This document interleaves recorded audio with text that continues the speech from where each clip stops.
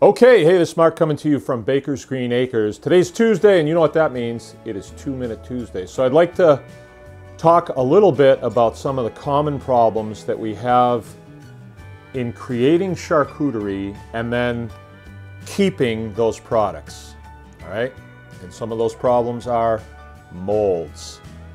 Okay, Mr. Timekeeper, if I can have 2 minutes on the clock. Thank you.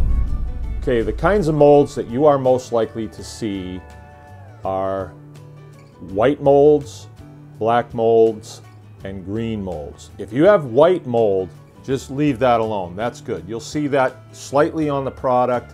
You'll see it on the strings, sometimes on the tags.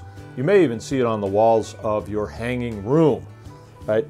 But if you see green or black molds, you have a problem, and don't panic. You're just going to have to take care of the problem. The short-term fix for that problem is cider vinegar. Just put some in a spray bottle. You can maybe even cut it down a little, water it down a little bit, and spray the product down. Take it out of the hanging room, spray it down, and then flush it off with warm water.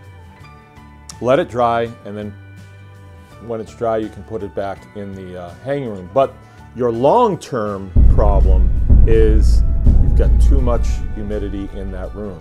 So you should have a humidity gauge someplace where it's in the room, and hopefully you can see it without opening the door. That's ideal. So you'd like to have a window looking in.